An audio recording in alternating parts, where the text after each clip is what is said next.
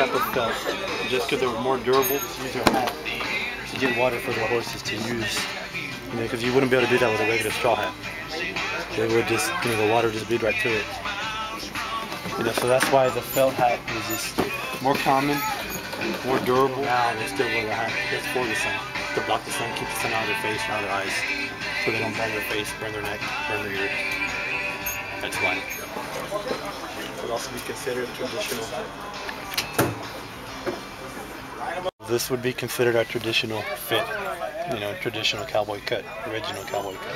They started getting bigger and shinier and bolder and whatnot.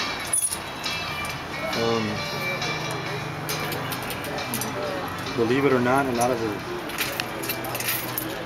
you know, that was just something very small, something just very, just to keep their pants up pretty.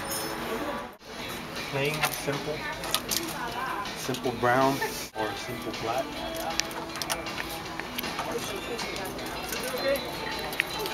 It'd be very traditional, it's just simple buckle, simple, you know, simple everything. Traditional black, called it cowboy heel, which was good for when they were riding, so stirrups would fit in there, so the foot wouldn't fall all the way through. Something black, something very simple.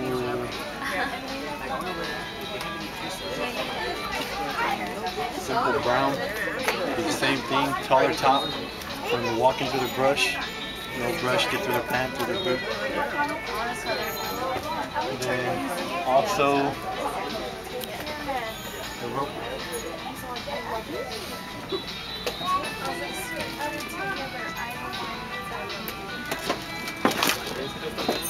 The same thing, it's pretty much the same style, same everything, it's just the lower heel, all leather sole.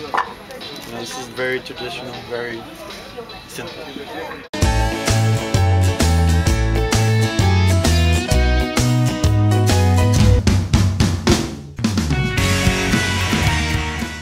These would be more of a tighter hip fitting, more flashier, more bigger belt bottom, different. Different print, it's gotta be flashy. Oh, I don't know if it's only supposed to be used or flashy. It's not. More compared to back in the day, you know, like a lot of cowboys, a lot of team ropers and all that, you know, compete, doing all that, they'll win the buckle. They'll win for this event, they'll have their name and whatnot. In order for people to keep up nowadays, they'll start making buckles like this, with the, like a team roping event, to where someone can go and still buy it, still engrave their name and all that, you know, to keep up with it. So we consider it a lot flashier. All the hair, hide, concho, little rhinestone, concho, everything, raw hide. Something flashier compared to traditional. This is an alligator skin, the broad square toe.